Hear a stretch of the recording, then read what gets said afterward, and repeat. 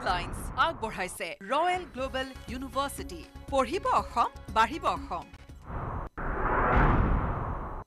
ৰাজ্যৰ যোগান বিভাগত সংগঠিত হৈছে শ শ কোটি টকাৰ বিয়াগু মাতা কেলেংকাৰী সুলভ মূল্যৰ দোকানত চৰকাৰে এটা যোগান ধৰি অহা বুলি মন্ত্ৰী ৰঞ্জিত দাসে তথ্য দাখিলৰ পিছতে পোহৰলৈ আহিছে লুণ্ঠনৰ ছবি বছৰ বছৰ ধৰি সুলভ মূল্যৰ দোকানত এটা যোগান ধৰা নাই বিভাগে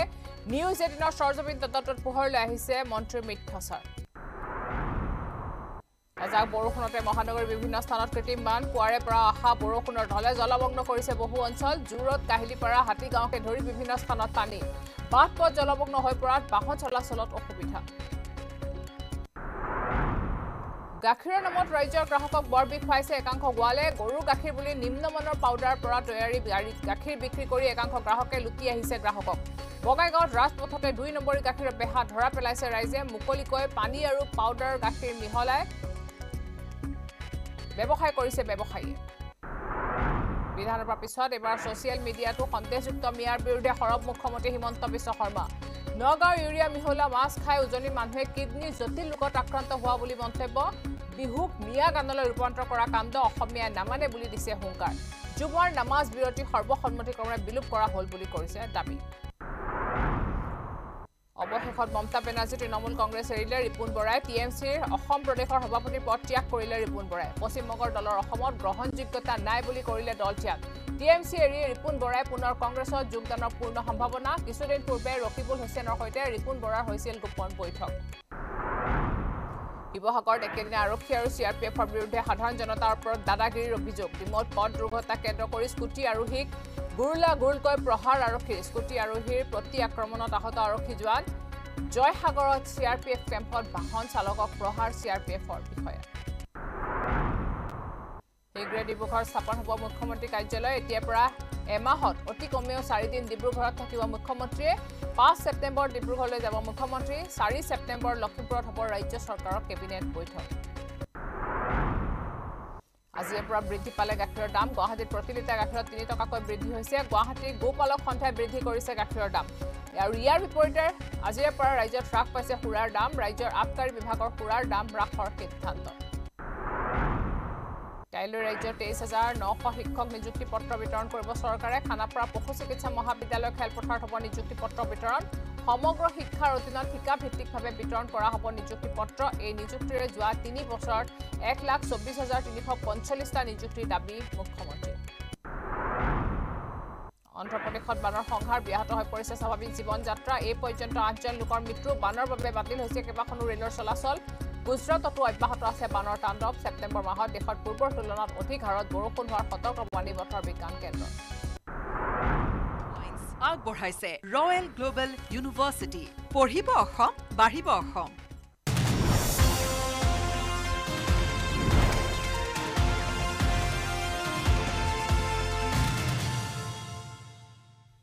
নমস্কাৰ দিনটো শিৰোনামৰ সৈতে ষ্টুডিঅ'ত মই প্ৰিয়ংকা আহিছো খবৰৰ মাজলৈ ৰাজ্যত ভূমিকম্পৰ মৃদু জোকাৰণি 6.52 মিনিটত 6:52 অনুভূত হৈছে জোকাৰণি গুৱাহাটীতো অনুভূত হৈছে ভূমিকম্পৰ জোকাৰণি 6:52 মিনিটত ভূমিকম্পৰ অনুভৱ হয় ৰাজ্যত ভূমিকম্পৰ মৃদু জোকাৰণি হৈছে 6:52 মিনিটত ভূমিকম্প গুৱাহাটীতো অনুভূত হৈছে ভূমিকম্পৰ জোকাৰণি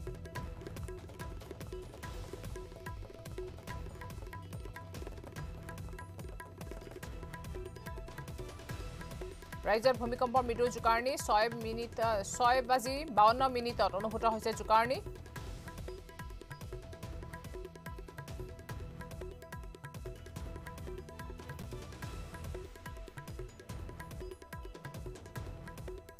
গুৱাহাটীতো অনুভূত হৈছে ভূমিকম্পৰ জোকাৰণি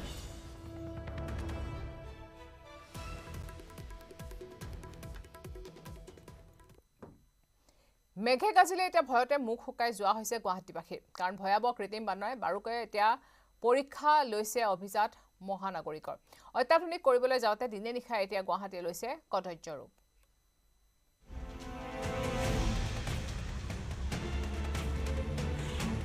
এজাক বৰষুণত আকৌ ডুবিল গুৱাহাটী মহানগৰ দেওবাৰে পুৱা বিলৈ নোহোৱা হ'ল ৰাইজৰ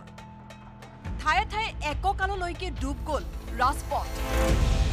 বহুতৰ ঘৰত সোমাল নৰ্দমাৰ পানী কামে কাজে ওলাই অহাৰ বাটত জিয়াটো ভুগিলে পুৰুষ মহিলা কিশোৰ কিশোৰীৰ লগতে বহুজনে চিকিৎসাৰ বাবে গুৱাহাটীলৈ অহা বহু লোকক বিহু দেখুৱাই দিলে দেওবাৰৰ পুৱাৰ বৰষুণজাকে ক'ত নাই পানী হাতীগাঁও ৰুক্মিণী গাঁও পাঞ্জাবাৰী জুৰিপাৰ বি বৰুৱা ৰোড অম্বিকাগিৰি নগৰ zoo road Noonmati VIP road ২৭ নং ৰাষ্ট্ৰীয় ঘাইপথ বৰাগাঁও আৰু বেলতলা বুঢ়াই পেলালে কৃত্ৰিম বানে নবীন নগৰ আৰু অনিল নগৰৰ পৰিস্থিতি কি হৈছে সেয়া নকলেও নিশ্চয় বুজিব পাৰিছে আপোনালোকে এইবাৰ গুৱাহাটী মহানগৰীত ভয়াবহ ৰূপ লৈছে কৃত্ৰিম বানে মেঘে গাজিলেই ভয়তে মুখ শুকাই যোৱা হৈছে গুৱাহাটীবাসীৰ কৃত্ৰিম বানে বাৰুকৈ পৰীক্ষা লৈছে নাগৰিকৰ দেওবাৰৰ কৃত্ৰিম বানে হাতীগাঁৱৰ ৰাজপথত ধোঁৱা উলিয়াই দিলে এখন গাড়ী বিকল মানে কি আমাৰ ইঞ্জিনবিলাক হ'ল চাপৰ আৰু আমাৰ যিবিলাক চুইফ্ট ডিজাৰ গাড়ী অকণমান বৰষুণৰ পানীও যদি পৰি যায় নহয় ইঞ্জিনত এখন আৰু আছে তাক যদি আমি ব্লক বনাব যাওঁ নহয় মেক্সিমাম ১৮-২০ হাজাৰ ভৰি যাব ৰুক্মিণী গাঁৱত স্কুটি দুৰ্ঘটনাৰ পৰা কথম্পি ৰক্ষা পৰিল দুগৰাকী যুৱতী মৰণত শৰণ দি চিতলৈকে ডুব যোৱা পথেৰে স্কুটি চলাই খাদ্য বিতৰণ কৰিব লগা হ'ল এইজন যুৱকে ভোকৰ ভাতমুঠিৰ বাবে কৃত্ৰিম বানৰ মাজতো মৰণক যেন চেলেঞ্জ দিবলৈ বাধ্য হৈছে মহানগৰীৰ এনে ঘাটি খোৱা লোকে চৌদিশে কেৱল পানী আৰু পানী এইখিনি গুৱাহাটী চহৰ এনেকুৱা পানী হ'ব নালাগিছে মন্ত্ৰী বিধায়কে গিজিয়ে ভোট দিয়া সময়ত কিন্তু বহুত মানে কাবৌ কাকতি কৰি ভোট লৈ আহে কিন্তু সমস্যা দূৰ কৰিব নোৱাৰে লংকা পালে ৰাৱণ হয় ডিউটি আছিলে 10টাৰ পৰা গৈছোঁ 12টা বজাত যাব নোৱাৰি পানী গোটেইখন পানীৰ মাজত একাকাৰ হৈ পৰা মহানগৰীত ডাক্তৰ বিচাৰি হাইৰাণ হৈ গ'ল ৰোগী আৰু অভিভাৱক আজি চকু অপাৰেশ্যন আছিলে মই মৰিগাঁৱৰ পৰা আহিছোঁ মাক লৈ ইয়ালৈ আহিছোঁ এতিয়া দেখিছোঁ যিটো পৰিস্থিতি ইয়াতো একদম অসম্ভৱ বহুত বেয়া অৱস্থা কি কৰিম আৰু আমাৰ নিচিনা দুখীয়া মানুহৰ কাৰণে এইটো বহুত কষ্ট স্মাৰ্ট চিটিত কেইঘণ্টামানৰ ভিতৰতে বিকল হৈ পৰিল একাধিক বাহন ২৭ নং ৰাষ্ট্ৰীয় ঘাইপথতো জমৰ যন্ত্ৰণা ভুগিব লগা হ'ল বহুজনে যোৰহাটৰ পৰা চিকিৎসাৰ বাবে আহি নগৰ নাগতি নোহোৱা হ'ল মহিলাৰ এনেকা কেতিয়াও হোৱা নাই দেখা নাই এতিয়াতো দেখিছোঁ এই বছৰ দেখিলোঁ কিন্তু 2 বছৰ পৰা শুনি আছোঁ যোৰহাটৰ মানুহ বৰষুণলৈ ইমান পানী নজমে না না না ডক্টৰো দেখাবলৈ আহিছিলোঁ এয়াই গুৱাহাটী য'ত দিনও নতুন নতুন ঠাইত চলি আছে পথ আৰু উৰণ সেতু নিৰ্মাণৰ কাম অত্যাধুনিক কৰিবলৈ যাওঁতে দিনে দিনে গুৱাহাটীয়ে লৈছে এনে কদৰ্য ৰূপ গুৱাহাটীৰ পৰা বলেন ভট্টাচাৰ্য ভাস্কৰ শইকীয়া উৎপল হালৈ আৰু অজয় বৰ্মনৰ report news 18 Assam north east মহানগৰীৰ ৰুক্মিণী গাঁৱত ভয়ংকৰ ঘটনা কৃত্ৰিম বানৰ মাজতে উন্মুক্ত নলাত পৰিল পথচাৰী স্থানীয় লোকৰ তৎপৰতাত লোকজনক উদ্ধাৰ কৰা হৈছে পুৱাই বৰষুণৰ ফলত জলমগ্ন হৈছিল ৰুক্মিণী গাঁৱৰ বহু অঞ্চল কিন্তু বিয়লি পৰ্যন্ত একাটো পৰ্যন্ত পানী আছে এতিয়াও ৰাজপথত বৰষুণ আহিলে যেন বিলাই বিপত্তি নোহোৱা হয় এতিয়া ৰুক্মিণী গাঁওবাসী এতিয়াও পানীৰ তলত আছে মহানগৰীৰ অনিল নগৰ সন্ধিয়ালৈ অনিল নগৰতো একাটো পৰ্যন্ত পানী আছে দেওবাৰৰ বৰষুণজাকে অসাৰ প্ৰতিপন্ন কৰিলে মেঘালয়ৰ পানীয়েহে মহানগৰীত কৃত্ৰিম বানৰ সৃষ্টি কৰাৰ দাবী দেওবাৰে যোৰাবাটৰ ৰাজপথত নাই পানীৰ ঢল বিপৰীতে কৃত্ৰিম বানে এতিয়া গেলাই পেলাইছে গুৱাহাটী মহানগৰ কৃত্ৰিম বানৰ বাবে পুনৰ স্তব্ধ হৈ পৰিছে মহানগৰিকৰ জনজীৱন মহানগৰীৰ বৰষুণ সপোন নহয় গুৱাহাটীত বৰষুণ মানি যেন দুঃস্বপ্ন আধা ঘণ্টাৰ বৰষুণতে একাকাৰ ৰাস্তা ঘাট ঘৰ দুৱাৰ আনকি থানাৰ ভিতৰতো সোমাল নৰ্দমাৰ গেলা পানীৰ ঢল শনিবাৰৰ বৰষুণজাকে অসাৰ প্ৰতিপন্ন কৰিলে মেঘালয়ৰ পানীয়েহে মহানগৰীত কৃত্ৰিম বানৰ সৃষ্টি কৰাৰ দাবী কাৰণ শনিবাৰে যোৰাবাটৰ ৰাজপথত নাই পানীৰ ঢল বিপৰীতে কৃত্ৰিম বানে গেলাই পেলালে গুৱাহাটী মহানগৰ পানীৰ বাবে গুৱাহাটীৰ ঠায়ে ঠায়ে স্তব্ধ হৈ গ'ল ৰাজহুৱা পৰিবহণ ব্যৱস্থা কৃত্ৰিম বানে বুৰুৱা পথেৰে গাড়ী চলাই ২৫-৩০ হাজাৰ টকা ভৰিব লগা পূৰ্বৰ অভিজ্ঞতা সুঁৱৰি শনিবাৰে ঘৰৰ পৰা চালকে উলিয়াই নানিলে চিটি বাছ অকণমান বৰষুণৰ পানীও যদি পৰি যায় নহয় ইঞ্জিনত এখন আৰু আছে তাক যদি আমি ব্লক বনাব যাওঁ নহয় মেক্সিমাম ১৮-২০ হাজাৰ ভৰি যাব কৃত্ৰিম বানৰ বাবে গুৱাহাটীৰ শ শ ব্যৱসায়ীয়ে বন্ধ ৰাখিবলগীয়া হ'ল ব্যৱসায়িক প্ৰতিষ্ঠান বহু ব্যৱসায়ীৰ দোকানৰ সামগ্ৰী নষ্ট কৰিলে কৃত্ৰিম বানে। নিশ্চয় নিশ্চয় পানী হ'লে কাৰ অসুবিধা নহ'ব। এতিয়া দোকান পোহৰবিলাক আমাৰ বন্ধ গৈছে, এনেকুৱা বহুতখিনি মানে কি সমস্যা মানে কি হয়। আমাৰ GS ৰোডত মই নামি গৈছিলোঁ, তেতিয়া মানে কি মোৰ বুকুলৈকে পানী আহিছে, মানুহৰ বহুতৰে ক্ষতি হৈছে। পুৱাই অহা বৰষুণে আবেলিলৈকে বুঢ়াই ৰখা ৰুক্মিণী গাঁৱৰ মেন হলত সোমাল যুৱক। অন কেমেৰা মৰণৰ দুৱাৰদলিৰ পৰা প্ৰত্যক্ষদৰ্শীয়ে কোনোমতে প্ৰাণ ৰক্ষা কৰিলে যুৱকজনৰ।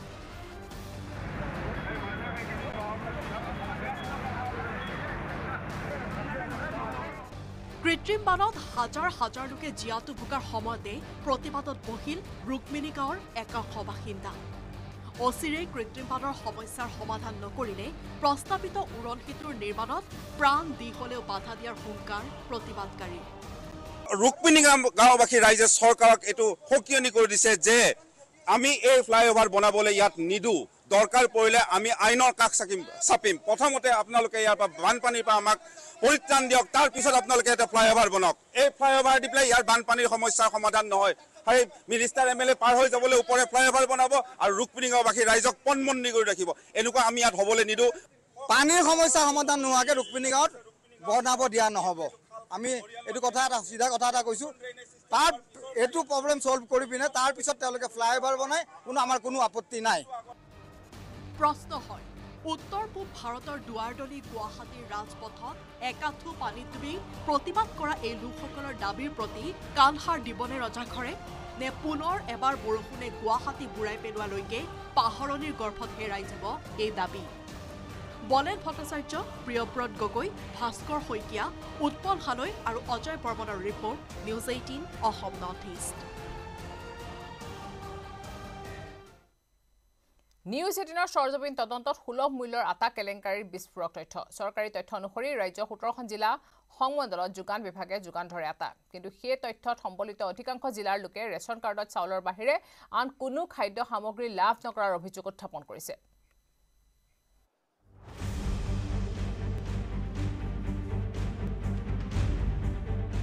অসম বিধানসভাক বিপথে পৰিচালিত মন্ত্ৰী ৰঞ্জিত দাসৰ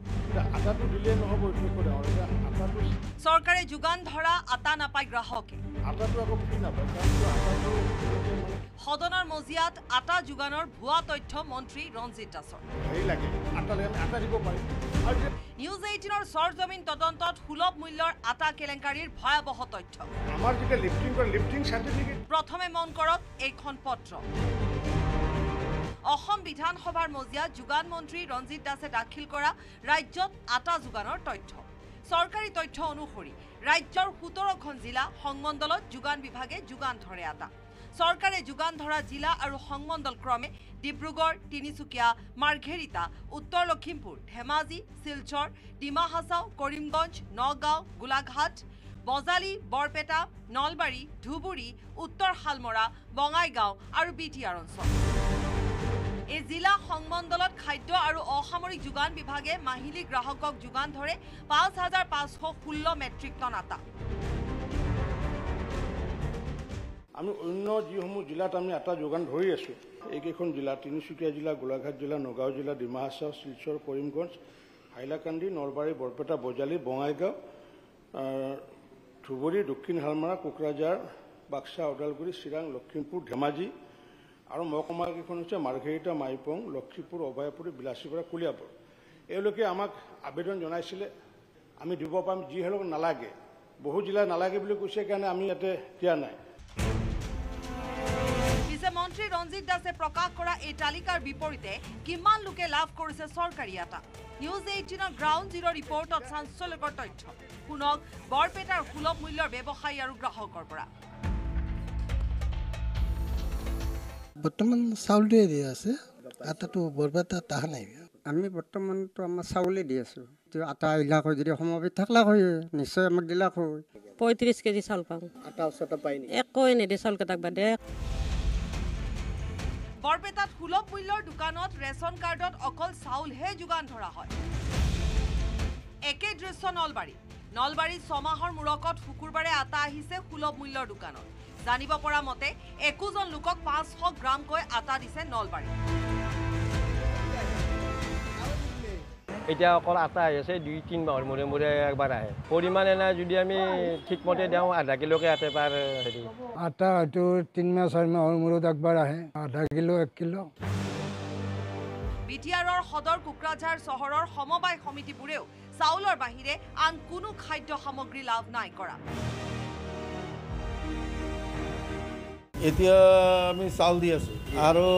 কি আৰু একো বস্তু নিদিয়ে যোগান বিভাগে ধুবুৰী জিলাত প্ৰতি মাহে ৭৭ মেট্ৰিক টন আটা যোগান ধৰা বুলি তথ্য দিছে কিন্তু সমবায়ৰ সুলভ মূল্যৰ দোকানীসকলে আটা পোৱা নাই বুলি জানিবলৈ দিছে উদাহৰণস্বৰূপে আলুকঝাৰী সমবায় সমিতিৰ ৪২খন সুলভ মূল্যৰ দোকানত ২০২৩ চনৰ অক্টোবৰতে শেষবাৰৰ বাবে আটা যোগান ধৰা হৈছিল আমি মোটামুটি আটা আমি বহুত দিনৰ পৰা পোৱা নাই আমি লাষ্ট আটা মোৰ মনত পৰে ২০২৩ চনৰ অক্টোবৰ মাহত বোধহয় আমি লাষ্ট এলটমেণ্ট আমি পাইছিলোঁ আৰু মাথো নামনিয়ে নহয় মন্ত্ৰী ৰঞ্জিত দাসৰ বিভাগে আটা যোগান ধৰা বুলি তথ্য দিয়া উজনিৰ ডিব্ৰুগড় তিনিচুকীয়া গোলাঘাট উত্তৰ লখিমপুৰতো দীৰ্ঘদিনে যোগান ধৰা নাই সুলভ মূল্যৰ আটা ডিব্ৰুগড় জিলাৰ নাহৰকটীয়া সমষ্টিৰ অন্তৰ্গত নিগাম আৰু জয়পুৰ সমবায়ৰ অধীনত আছে প্ৰায় অৰ্ধ শতাধিক সুলভ মূল্যৰ দোকান পিছে বিগত কেইবা বছৰ ধৰি সমবায় দোকানসমূহে আৰু গ্ৰাহকে লাভ কৰা নাই চৰকাৰী আটা পাইছিলোঁ বহুত আগত এতিয়াতো আটা নাই পোৱা বহুত দিন হৈ গ'ল আটা নাই পোৱা 6-7 বছৰ মানে হ'ল আটা পোৱা নাই অকল চাউল পাইছোঁ আৰু বাকী পোৱা নাই হয় এয়াই প্ৰকৃত তথ্য বিভাগীয় কাগজে পত্ৰই আটা যোগানৰ তথ্য ঠিকেই দিছে মন্ত্ৰী ৰঞ্জিত দাসে কিন্তু বাস্তৱত গ্ৰাহকৰ হাতত পৰা নাই সুলভ মূল্যৰ আটা তেন্তে মাহিলী ৫,৫১৬ মেট্ৰিক টন আটা কোনে খালে কাৰ পেটলৈ গৈছে দুখীয়া দৰিদ্ৰৰ নামত আবণ্টিত কোটি কোটি টকাৰ আটা কেলেংকাৰী তদন্তৰ দাবী কংগ্ৰেছৰ বিধায়ক AK ৰছিদ আলমৰ মন্ত্ৰী ৰঞ্জিত দাসৰ বিৰুদ্ধে চৰকাৰে তদন্ত ঘোষণা নকৰে তেন্তে আইনী পদক্ষেপ লোৱাৰ হুংকাৰ AK ৰছিদ আলমৰ এলটমেণ্ট হৈ থাকে কিন্তু উপভোক্তা কনজুমাৰে নাপায় মন্ত্ৰীয়ে মানে পালমাৰা উত্তৰবিলাক দিলে ৫,৫১৬ টন পাৰ মাহত কিমান কেলেংকাৰী উল্লেখযোগ্য যে চাউলৰ বাহিৰে চেনি নিমখ কেৰাচিন আদি একোৱে হিতাধিকাৰীক নিয়মিতভাৱে যোগান ধৰা নহয় এটা প্ৰশ্ন হ'ল হিতাধিকাৰীসকলে কিয় নাপায় সুলভ মূল্যৰ আটা ইয়াৰ ৰহস্য কোন ইয়াৰ তদন্ত হ'বনে bureau report news 18 Assam north এইকেইখন জিলা তিনিচুকীয়া জিলা গোলাঘাট জিলা নগাঁও জিলা ডিমা হাছাও শিলচৰ কৰিমগঞ্জ হাইলাকান্দি নলবাৰী বৰপেটা বজালী বঙাইগাঁও দেহৰ বাবে পুষ্টিকৰ গাখীৰৰ নামত কি খাই আছে আপুনি একাংশ অসাধু বেপাৰীয়ে অধিক মুনাফা লাভ কৰাৰ বাবে আপোনাৰ লগতে আপোনাৰ শিশুৰ স্বাস্থ্যৰ প্ৰতি হেতালি খেলিছে বঙাইগাঁৱৰ কাহিবাৰীৰ এই দৃশ্য দেখিলে আপোনাৰো চকু কপালত উঠিব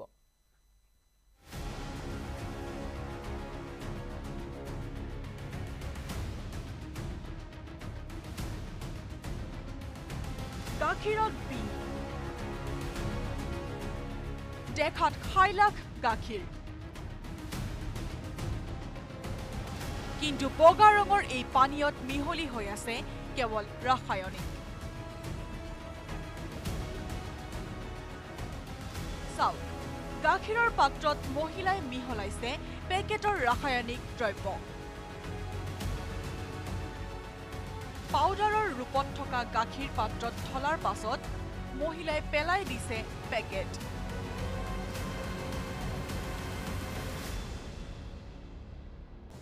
তাৰ পাছত পাত্ৰটোত পানী ঢালি মহিলাই লৰাই ৰূপ দিছে গৰুৰ গাখীৰৰ গোপন কেমেৰাত বন্দী হৈ আছে এই ভয়ংকৰ দৃশ্য আপুনি মই আমাৰ সন্তানে গাখীৰৰ নামত কি খাওঁ সেয়া জল পটপটকৈ দেখা গৈছে গোপন কেমেৰাত বন্দী হোৱা দৃশ্যত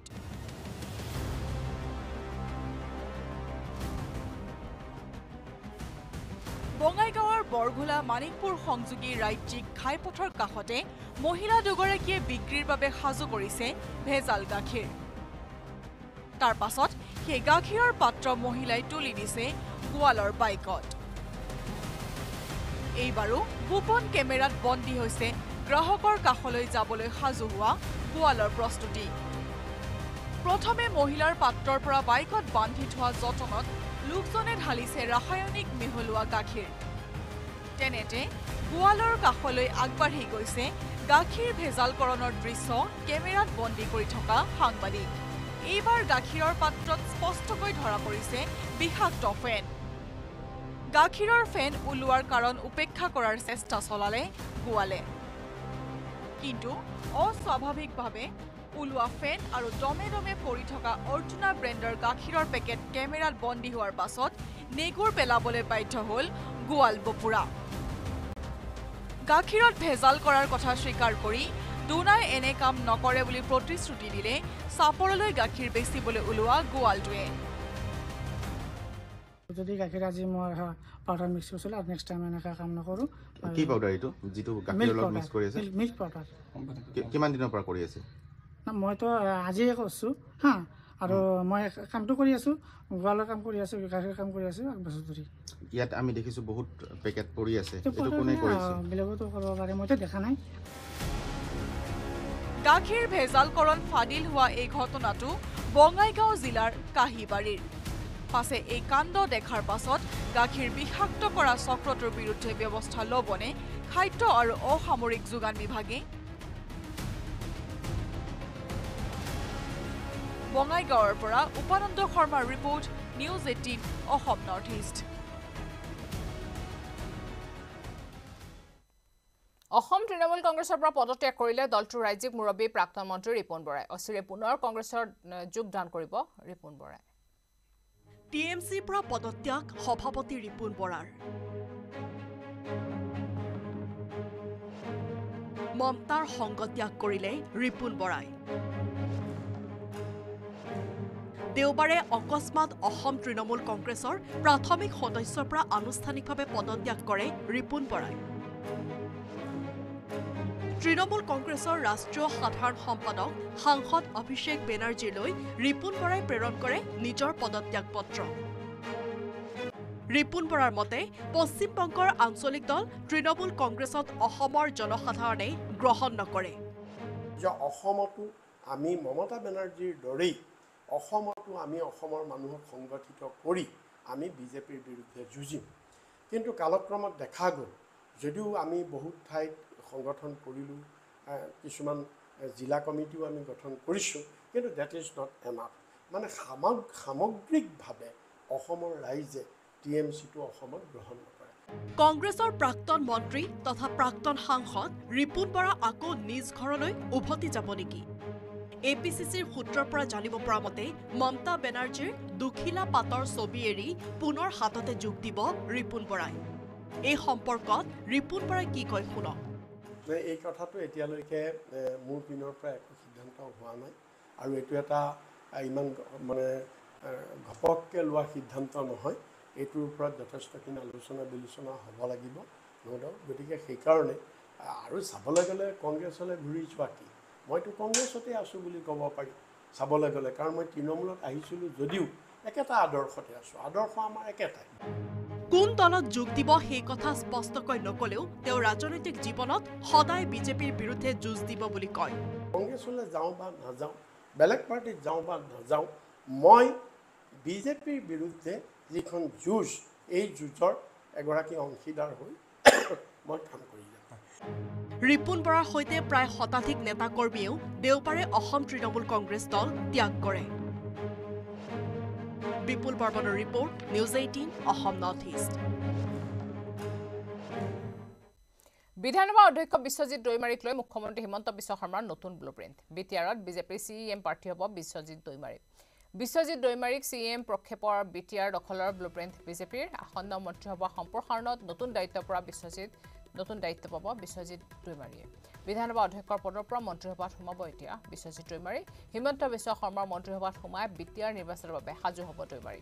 বিটিআৰত বিজেপিক নেতৃত্ব দিবলৈ দলে দিব দৈমাৰীক দায়িত্ব বিশ্বজিৎ দৈমাৰীৰ স্থলাভিভক্ত হ'ব পাৰে জ্যেষ্ঠ মন্ত্ৰী চন্দ্ৰমোহন পাটোৱাৰী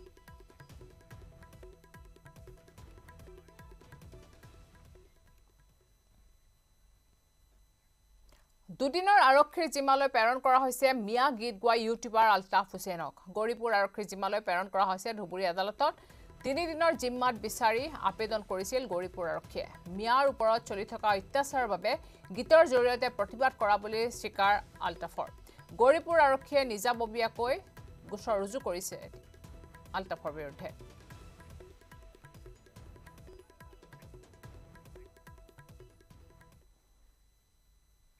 নগাঁৱৰ মাছক লৈ এবাৰ সৰব হ'ল খুদ মুখ্যমন্ত্ৰী হিমন্ত বিশ্ব শৰ্মা নগাঁৱৰ মাছ নগলে উজনিবাসীয়ে জটিল ৰোগৰ পৰা হাত সাৰি থাকিব বুলি তাৎপৰ্যপূৰ্ণ মন্তব্য কৰিছে মুখ্যমন্ত্ৰীয়ে আনহাতে মিয়া গান আৰু শুকুৰবৰীয়া জুম্মাৰ নামাজৰ প্ৰসংগতো প্ৰতিক্ৰিয়া প্ৰকাশ কৰে মুখ্যমন্ত্ৰীগৰাকীয়ে মাছ বিতৰ্কত মুখ্যমন্ত্ৰীৰ নতুন দৃষ্টিকোণ নগাঁৱৰ পৰা বাছ নগলে জটিল ৰোগৰ পৰা হাত সাৰি থাকিব উজনিৰ মানুহ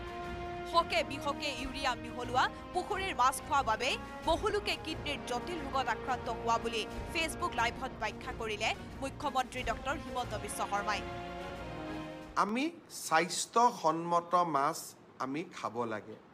অস্বাস্থ্যসন্মত মাছ খালে আমাৰ শৰীৰত ক্ষতি হয় যথেষ্ট ইউৰিয়া ব্যৱহাৰ কৰি যি মাছ পুখুৰীত উৎপাদন কৰা হয় তাৰ ফলত আমাৰ সমাজত লাহে লাহে কিডনি যিটো ৰোগ সেই ৰোগ অভূতপূৰ্বভাৱে বৃদ্ধি হৈছে কিডনিৰ ৰোগত আক্ৰান্তৰ বৰ্ধিত সংখ্যাই ভয়াৱহ ৰূপ লৈছে ৰাজ্যত শ ডায়ালিসিস মেচিনেৰে সেৱা আগবঢ়ায়ো ৰোগীৰ চাহিদা পূৰাব পৰা নাই স্বাস্থ্য বিভাগে মূলত ইউৰিয়া মিহলোৱা পুখুৰীৰ মাছৰ বাবে অসমত ভয়াৱহ হাৰত কিডনিৰ ৰোগীৰ সংখ্যা বৃদ্ধি হোৱা বুলি জনালে মুখ্যমন্ত্ৰীয়ে আমি অসমত ইমান ডায়ালিসিস মেচিন আনিছো তথাপিতো কিডনি ডায়ালিসিসৰ কাৰণে ৱেটিঙত পেশেন্ট থাকেই ইয়াৰ কাৰণ হ'ল ইউৰিয়াৰে সমৃদ্ধ কৰা মাছৰ ভক্ষণ যদি নগাঁৱৰ পৰা মাছ নাযায় উজনি অসমত যদি আমি থলুৱাভাৱে মাছ উৎপাদন কৰিব পাৰোঁ ই ৰাজনৈতিক অৰ্থনৈতিক কথাক বাদ দিও স্বাস্থ্যৰ ক্ষেত্ৰত ই এক পজিটিভ প্ৰভাৱ পেলাব মাছৰ ৰাজনীতি আৰু অৰ্থনীতিৰ আলোচনা পাছলৈ এৰি স্বাস্থ্য ৰক্ষাৰ বাবে এতিয়াৰে পৰা উজনিৰ লোকক নগাঁৱৰ মাছৰ পৰা আঁতৰি থকাৰ পৰামৰ্শ মুখ্যমন্ত্ৰী হিমন্ত বিশ্ব শৰ্মাৰ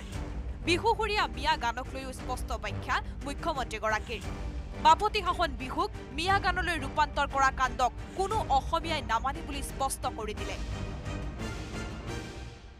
এটা মিয়া বিহু ওলালে আমাক ইটিকিং কৰি গালিগালাজ কৰি কৰবাত আমাৰ সভ্যতা সংস্কৃতিক ইটিকিং কৰিও কিছুমানে মিয়া বিহুৰো প্ৰচলন কৰিলে এই মিয়া বিহু গোৱা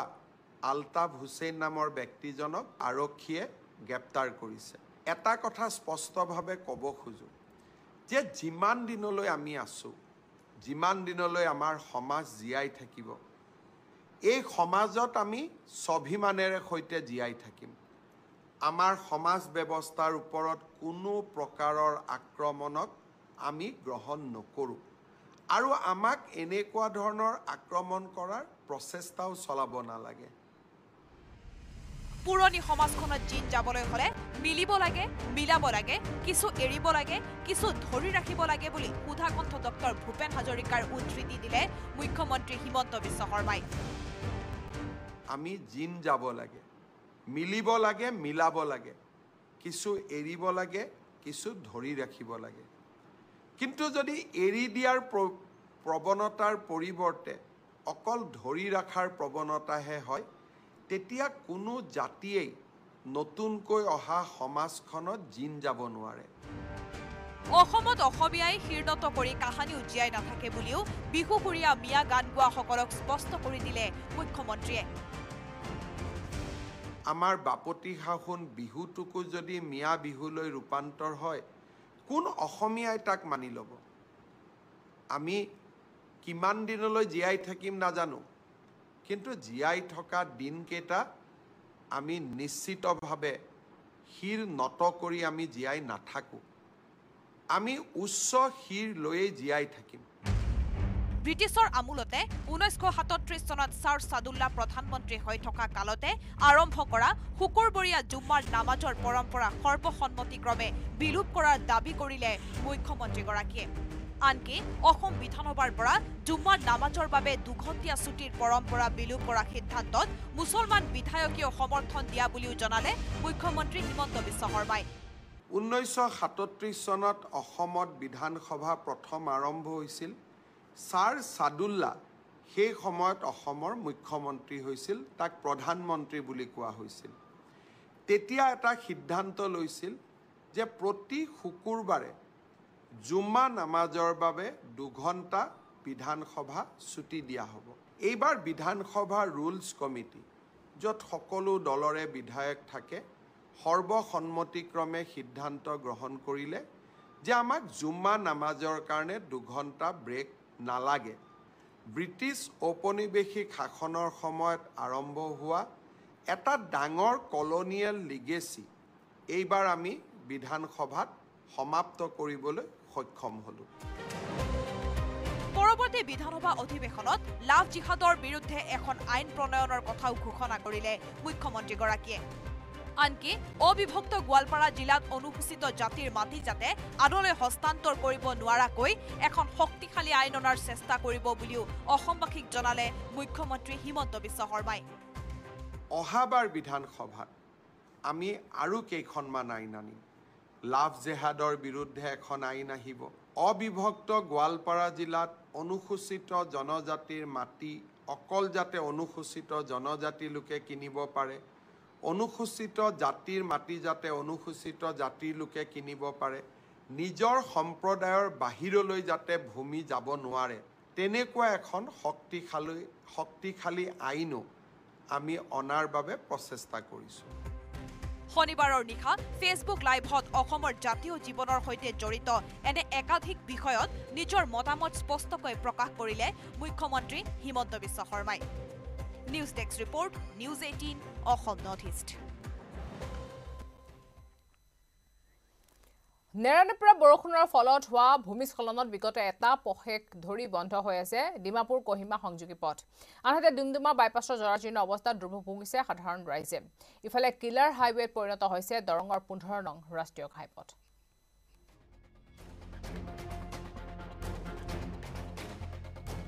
ভূমিস্খলনত বিধ্বস্ত পথ 16 দিনে বন্ধ ডিমাপুৰ কহিমা সংযোগী পথ নাগালেণ্ডত হোৱা ধাৰাবাহিক বৰষুণৰ ফলত ভূমিস্খলন হৈ সম্পূৰ্ণৰূপে বন্ধ হৈ পৰাৰ বাবে বৰ্তমান বিকল্প পথ হিচাপে মেৰাপানী হৈ নাগালেণ্ডত প্ৰৱেশ কৰিছে বাহনসমূহ আনহাতে এয়া ডুমডুমা বাইপাছৰ জৰাজীৰ্ণ অৱস্থা পথ নে পুখুৰী ধৰিবই নোৱাৰি পথৰ মাজত সৃষ্টি হৈছে প্ৰকাণ্ড গাঁত যাৰ ফলত দুৰ্ভোগ ভুগিবলগীয়া হৈছে সাধাৰণ ৰাইজে এনেকুৱা ভগা ৰাস্তা মাজে মাজে নামি আহিব লগা হয় আমি এনেকৈ স্কুটি লৈ আহিব লগা হয় বেলেগ গাড়ী সুবিধা নাই ৰাস্তাটো ভগা যাব লাগে এফালে আৰু বেলেগ ৰাস্তা নাই কাৰণ আমাৰ বহুত অসুবিধা হৈছে এনেকুৱা ভগা ৰাস্তাত যাবলৈ উল্লেখযোগ্য যে অৰুণাচলৰ পৰা নিত বহু লোক এই বাইপাছেদি তিনিচুকীয়াৰ লগতে অসমৰ অন্যান্য স্থানলৈ চিকিৎসা তথা বিভিন্ন কৰ্মৰ বাবে যাতায়াত কৰে হে পথছোৱা পুনৰ নিৰ্মাণ কৰি যাতায়াত সুচল কৰিবলৈ ডুমডুমা আঞ্চলিক ছাত্ৰ সন্থাই চৰকাৰ তথা বিভাগীয় কৰ্তৃপক্ষক দাবী জনাইছে অতি শীঘ্ৰে এই বাইপাছৰ যি দুটা ডাঙৰ ফিচাৰী সদৃশ গাঁত আছে এই গাঁতবিলাক মেৰামতি কৰক ৰাইজৰ সুবিধাৰ্থে কাম কৰক ইয়াৰ কাৰণ এই বাইপাছটোৰ পৰা অৰুণাচলৰ পৰা কিছুমান মানুহ আহে বস্তু কিছুমান আহে তাৰ পৰা খাদ্য বস্তু সামগ্ৰীও আহে চিকিৎসা ক্ষেত্ৰত এই বাইপাছটোৱে লয় সেইকাৰণে তেওঁলোকৰ সুবিধাৰ্থে চিকিৎসা সকলো ধৰণৰ সুবিধাৰ্থে এই বাইপাছটোৰ উন্নয়নৰ কাম কৰক তাৰপিছত তেওঁলোকে 4 লেন কৰক 2 লেন কৰক তাত আমাৰ ক'বলগীয়া নাই ইফালে কিলাৰ হাইৱেত পৰিণত হৈছে দৰঙৰ 15 নং ৰাষ্ট্ৰীয় ঘাইপথ দুদিনত সংঘটিত হৈছে 7টা পথ দুৰ্ঘটনাত মৃত্যু হৈছে 5 গৰাকী মহিলাৰ দৰঙৰ ধুলা মেনাপাৰা পুনিয়া পিপৰা দোকান চিপাঝাৰত সংঘটিত হৈছে এই পথ দুৰ্ঘটনা ট্ৰাকবিলাকৰ অভাৰটেকটো কণ্ট্ৰলৰ বাহিৰত ইয়াত কণ্ট্ৰল কৰা কোনো ব্যৱস্থাই নাই তাৰমানে প্ৰশাসন বা আপোনাৰ ডিটি অফিচৰ ফালৰ পৰা যেটো কন্ট্ৰোল কৰিব লাগে এটো নাই এটো একে এক নম্বৰ কাম ট্ৰাকবিলাক বহুত ওভাৰটেক কৰে আৰু সৰু সুৰা গাড়ী মানে যাবলৈ ৰাস্তাই নোহোৱা হয় সেইকাৰণে বেছিকৈ এক্সিডেণ্ট বিভিন্ন ধৰণৰ ট্ৰাক হওক বা বাছ হওক এটা সাংঘাতিক এটা অঘোষিত প্ৰতিযোগিতা লিপ্ত হয় আৰু এই তীব্ৰবেগী বাহনসমূহ নিয়ন্ত্ৰণ কৰাৰ ক্ষেত্ৰত প্ৰশাসনে বা পৰিবহণ বিভাগটোৱে যি ধৰণৰ ভূমিকা ল'ব লাগিছিলে সেই ভূমিকা লোৱা কিন্তু আমাৰ পৰিলক্ষিত হোৱা নাই উল্লেখযোগ্য যে শনিবাৰে ৰাষ্ট্ৰীয় ঘাইপথত ধুলাত এগৰাকী মহিলাৰ মৃত্যু পুনিয়াত এগৰাকী মহিলাৰ মৃত্যু আনহাতে শুকুৰবাৰৰ দিনটোত প্ৰাতঃ ভ্ৰমণৰ বাবে অহা দুগৰাকী মহিলাৰ মৃত্যু হোৱাৰ বিপৰীতে চিপাঝাৰত এগৰাকী মহিলাক অচিনাক্ত বাহনে মহতিয়াই থৈ যোৱাত মৃত্যু হয় মহিলাগৰাকীৰ মঙলদৈৰ পৰা নৱজ্যোতি মহন্ত তিতাবৰৰ পৰা অনমোল যাদৱ আৰু ডিগবৈৰ পৰা Rina Kakati Gogoi report news 18 Assam north east শিৱসাগৰত আৰক্ষী CRPFৰ দাদাগিৰি ডিমৰ শুকান পুখুৰীত এজন ইঞ্জিনিয়াৰিঙৰ ছাত্ৰক গুৰুকৈ প্ৰহাৰ কৰিছে অসামৰিক পোছাকত থকা আৰক্ষীয়ে জয়সাগৰৰ CRPF কেম্পত CRPFৰ বিষয়াৰ বাহন চালকক প্ৰহাৰ হৰিহৰ দুলিতেই ভূত আইন ৰক্ষা কৰোতাৰ বিষম কথা এফালে শিৱসাগৰত অসামৰিক পোছাকত থকা আৰক্ষীৰ গুণ্ডাগিৰি আনফালে CRPF কেম্পত চালকক গুৰুলকৈ প্ৰহাৰ এটেনশ্যন DGP মহোদয় আপোনাৰ বিভাগৰ বিৰুদ্ধে এয়া কিহৰ অভিযোগ খবৰ ৰাখিছেনে দুৰ্ঘটনাত পতিত যুৱকক উদ্ধাৰৰ পৰিৱৰ্তে গুৰুলকৈ প্ৰহাৰ ঘটনা ডিমৌৰ অসামৰিক পোছাকত থকা আৰক্ষীয়ে দুৰ্ঘটনাত পতিত যুৱকক প্ৰহাৰ কৰাক লৈ ডিমৌৰ শুকান পুখুৰীত নিশা উত্তেজনা ঘটনা অনুসৰি আকাশ গগৈ নামৰ যুৱকজনে স্কুটিৰ পৰা গৈ থকা অৱস্থাত আৰক্ষীৰ এখন গাড়ীৰে মুখামুখিকৈ খুন্দা লাগে তাৰ পাছতে আকাশ গগৈ নামৰ যুৱকজনক ঘটনাস্থলীতে বেয়াকৈ প্ৰহাৰ কৰে অসামৰিক পোছাকত থকা আৰক্ষী জোৱানে পুলিচৰ গাড়ীখনে মানে খুব পিকআপত আহিছিলে বুলি কোৱা শুনিছোঁ পুলিচৰ গাড়ীৰ ড্ৰাইভাৰটোৱে ইয়াক গৈ মানে পুলিচৰ গাড়ীত খুন্দিওৱাৰ কাৰণে ইয়াৰ লগত গৈ মাৰপিট কাজিয়া কৰে বিল্লেন পাৰ্টি আৰু নিতাইসেনা IC মাটি গোটেই বিল্লেন পাৰ্টি এটা হস্পিটেল ডিমৌ হস্পিটেলটো চকুৰ আগত গুৰুকৈ মাৰিছে আৰক্ষীৰ প্ৰহাৰত গুৰুতৰভাৱে আহত হয় আকাশ গগৈ আনহে নালাগে ঘটনাত ভিডিঅ' কৰা আকাশৰ আত্মীয়ৰ ফোনো কাঢ়ি নিলে আৰক্ষীয়ে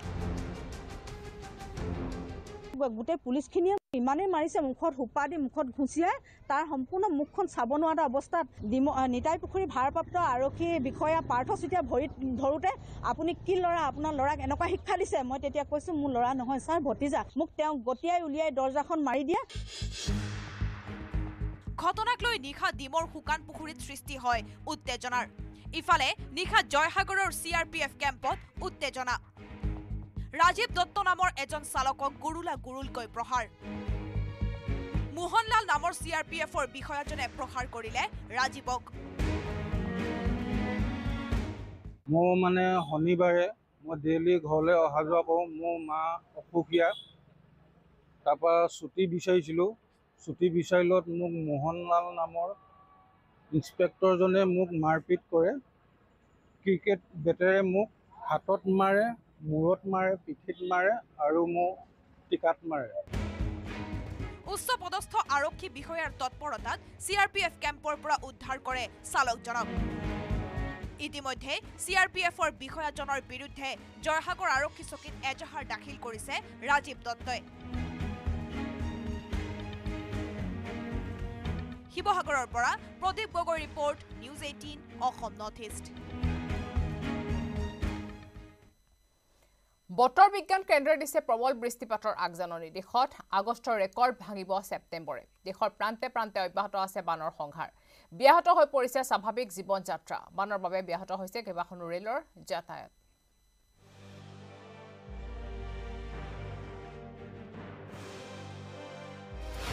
বতৰ বিজ্ঞান কেন্দ্ৰৰ সতৰ্কবাণী দেশত আগষ্ট মাহতকৈও ছেপ্টেম্বৰত হ'ব অধিক বৃষ্টিপাত স্বাভাৱিক বৃষ্টিপাততকৈ আগষ্টতেই হৈছে 16% অধিক বৃষ্টিপাত বানৰ বাবে দেশৰ ভিন্ন প্ৰান্তত অব্যাহত ভয়ংকৰ পৰিস্থিতিৰ প্ৰাণ গৈছে জীৱকুল পশুকুলৰ স্থাবৰ অস্থাবৰ সম্পত্তিৰ সমান্তৰালভাৱে কৃষি শস্যৰো হৈছে ব্যাপক ক্ষতি তাৰ বাজতে IMDয়ে প্ৰকাশ কৰা এই তথ্যত স্বাভাৱিকতে চিন্তিত হৈ পৰিছে দেশবাসী 2001 চনৰ পৰা পঞ্চম বাৰৰ বাবে আগষ্টত সৰ্বাধিক বৃষ্টিপাত 1901 চনৰ পৰা 29 বাৰৰ বাবে আগষ্টত সৰ্বাধিক বৃষ্টিপাত আগষ্টকো চেৰ পেলাব সেপ্টেম্বৰে দেশৰ প্ৰান্তে প্ৰান্তে হ'ব পাৰে প্ৰলয়ংকাৰী বান ইতিমধ্যে ধাৰাসাৰ বৰষুণ আৰু ভূমিস্খলনৰ কবলত অন্ধ্ৰপ্ৰদেশ আৰু তেলেংগানা শনিবাৰে ভূমিস্খলনৰ ফলত বিজয়বাড়াত 4 গৰাকী লোকৰ মৃত্যু হোৱাৰ খবৰ পোৱা গৈছে অন্ধ্ৰপ্ৰদেশত মৃত্যুৰ সংখ্যা 8 জনলৈ বৃদ্ধি হৈছে ব্যাহত হৈ পৰিছে স্বাভাৱিক জীৱন যাত্ৰা বানৰ বাবে ব্যাহত হৈছে কেইবাখনো ৰেলৰ যাতায়াত ব্যাহত হৈ পৰিছে বিজয়বাড়া ৱাৰংগল পথৰ ৰেল সেৱা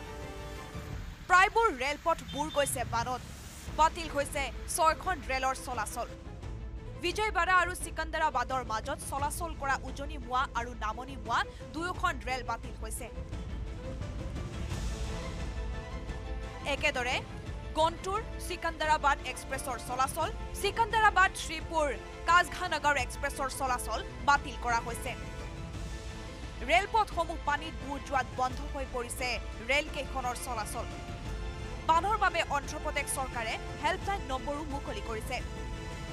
NDRF, SDRF বাহিনীয়ে ৰাজ্যখনৰ বিভিন্ন প্ৰান্তত উদ্ধাৰ অভিযান অব্যাহত ৰাখিছে national desk report News18 Assam Northeast খিলঞ্জীয়াৰ স্বাৰ্থ ৰক্ষাৰ বাবে একগোট হ'ল শিৱসাগৰ 30টা জাতীয় সংগঠন উজনিত খিলঞ্জীয়াৰ অস্তিত্ব নোহোৱা হ'বলৈ দিয়া নহ'ব বুলি সংবাদমেলত হুংকাৰ দিছে 30টা জাতীয় সংগঠনৰ প্ৰতিনিধিয়ে শিৱসাগৰত 30টা জাতীয় সংগঠনৰ গৰ্জন খিলঞ্জীয়াৰ স্বাৰ্থ ৰক্ষাৰ সন্দৰ্ভত সংগ্ৰাম অব্যাহত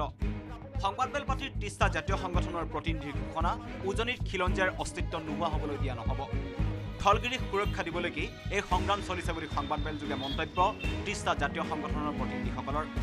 অসমৰ সকলো খিলঞ্জীয়া ৰাইজক সংগ্ৰামৰ বাবে ৰাজপথলৈ ওলাই আহিবলৈ আহ্বান 30টা জাতীয় সংগঠনৰ যিসমূহ ঐক্যমঞ্চ আমাৰ বিভিন্ন ধৰণৰ ঐক্যমঞ্চ গঠন হৈ পৰিছে খিলঞ্জীয়াৰ পক্ষত তেখেতসকলকো আমি একত্ৰিত কৰাৰ আমি সিদ্ধান্ত গ্ৰহণ কৰিছোঁ সকলোৰে লগত আলোচনা বিলোচনা কৰি আমি অক্টোবৰ মাহৰ শেষৰ ফালে এখন গণসংগ্ৰাম আমি আৰম্ভ কৰিম আৰু আপোনালোক সকলো খিলঞ্জীয়া অসমীয়া জনগোষ্ঠী অসমীয়া জাতি সকলো ৰাইজৰ জাতি ধৰ্ম নিৰ্বিশেষে সকলো সম্প্ৰদায়ৰ আমি সহযোগিতা আমি কামনা কৰিছোঁ আনহাতে অসম বিধানসভাত স্থলগিৰি জনগণৰ প্ৰতিনিধি থাকিব লাগে বুলি দাবী 30টা জাতীয় সংগঠনৰ তৃতীয় শ্ৰেণীৰ নাগৰিক হিচাপে যাতে খিলঞ্জীয়া থাকিবলগীয়া নহয় তাৰ বাবে গণ আন্দোলনৰ পোষকতা জাতীয় দল সংগঠনকেইটাৰ ইফালে কংগ্ৰেছ নেতা তথা বিৰোধী দলপতি দেৱব্ৰত শইকীয়াক উভতি ধৰিলে জাতীয় সংগঠনৰ নেতাসকলে 30টা জাতীয় জনগোষ্ঠীয় সংগঠনৰ আন্দোলনে আইন আৰু শান্তি শৃংখলা ভংগ কৰা বুলি কৰা মন্তব্যক ধিক্কাৰ জাতীয় সংগঠনকেইটাৰ 24 ঘণ্টাৰ ভিতৰত দেৱব্ৰত শইকীয়াক স্থিতি স্পষ্ট কৰাৰ দাবী স্থিতি স্পষ্ট নকৰিলে 4 ছেপ্টেম্বৰত শিৱসাগৰত সাংসদ গৌৰৱ গগৈৰ উপস্থিতিত অনুষ্ঠিত হ'ব লগা কংগ্ৰেছৰ সভা অনুষ্ঠিত কৰিবলৈ নিদিয়াৰ হুংকাৰ 30টা জাতীয় সংগঠনৰ আৰু আপুনি এটা কথা স্পষ্টভাৱে ক'ব লাগিব যে 30টা জাতীয় জনগোষ্ঠীয় সংগঠনক আপুনি এছেম্বলিত যিটো তুচ্ছ তাচ্ছিল্য সূচক যিটো মন্তব্য কৰিবলৈ গ'ল মুখ্যমন্ত্ৰী ডাঙৰীয়াৰ লগত ৰাজনৈতিক বক্তব্য তৰ্কাতৰ্কি লাগোতে তেখেত দলৰ হলঠেকত পেলাবলৈ গৈ 30টা অৰাজনৈতিক সংগঠনক যিদৰে আপুনি আঙুলি টোৱালে তাৰ কাৰণে আমি 24 ঘণ্টা সময়সীমা আপোনাক বান্ধি দিছোঁ যদি 24 ঘণ্টা সময়সীমাৰ ভিতৰত যদি আপুনি নিজৰ স্থিতি যদি স্পষ্ট নকৰে যে 4 তাৰিখৰ দিনা শিৱসাগৰত আপোনালোকৰ যিখন সভা অনুষ্ঠিত হ'ব সেই সভাখন আমি 30টা জাতীয় জনগোষ্ঠীয় সংগঠনে শিৱসাগৰত আমি পাতিবলৈ আমি দিব নোৱাৰোঁ আনহাতে উজনিত সুস্মিতাদেৱক নিষিদ্ধ ঘোষণা 30টা জাতীয় সংগঠনৰ উজনিত সুস্মিতাদেৱ প্ৰৱেশ কৰিলেই বহুখেদা দিয়া হ'ব বুলি সকিয়নি দল সংগঠনসমূহৰ উজনিত খিলঞ্জীয়া বিৰোধী কাৰ্যকলাপ কোনো কাৰণতে মানি লোৱা নহ'ব বুলি হুংকাৰ জাতীয় দল সংগঠনসমূহৰ শিৱসাগৰৰ পৰা প্ৰদীপ গগৈৰ ৰিপৰ্ট News18 Assam Northeast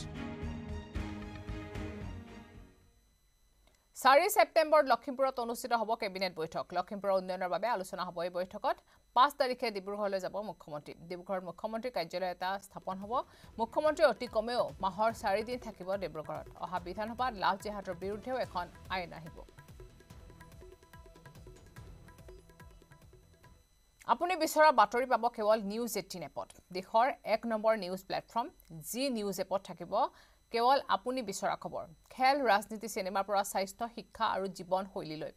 নিউজৰ প্ৰায় সকলো বিষয় সামৰি একমাত্ৰ এপছ য'ত 15টা ভাষাত পাব লাইভ ভিডিঅ' যি আপোনাৰ অঞ্চলৰ ভিন ভিন বিষয়ৰ নিউজ সংগ্ৰহ কৰে আৰু সত্যাসত্য নিৰূপণ কৰে News18 এপ ডাউনলোড কৰিবলৈ স্ক্যান কৰক এই QR কোড গুগল ষ্ট'ৰ আৰু এপ ষ্ট'ৰত পাব এই News18 এপ আপুনি বিচৰা বাতৰি পাব কেৱল News18 এপত News18 এপ ডাউনলোড কৰিবলৈ স্ক্যান কৰক এই QR কোড গুগল প্লে ষ্ট'ৰতো পাব এই News18 এপ আৰু ইয়াৰ লগে লগে সময় হৈছে এতিয়া বাতৰিৰ পৰা বিদায় লোৱাৰ নমস্কাৰ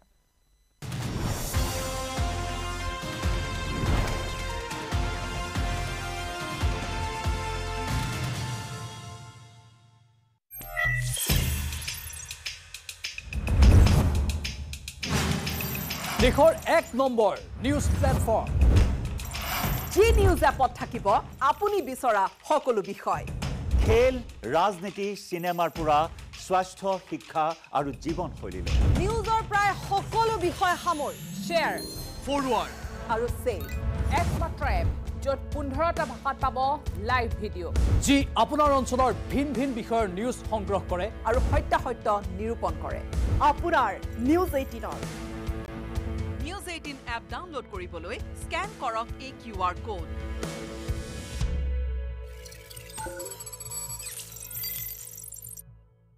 আৰে ভাই এনে নাম্বাৰ 1 কন্ট্ৰাক্টৰ হৈছো নেকি সৰুকালৰ পৰাই ব্যৱসায় কৰি আছো সৰ্বোত্তম টিএমটি এইটো মাইথান ষ্টিল নহয় সস্তা হয় বস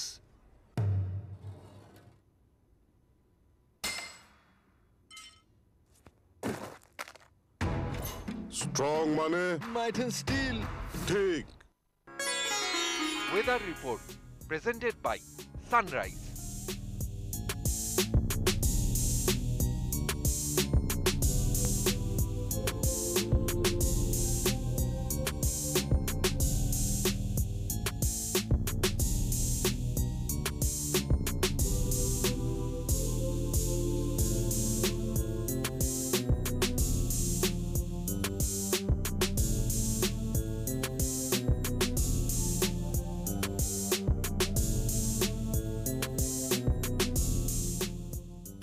Weather report presented by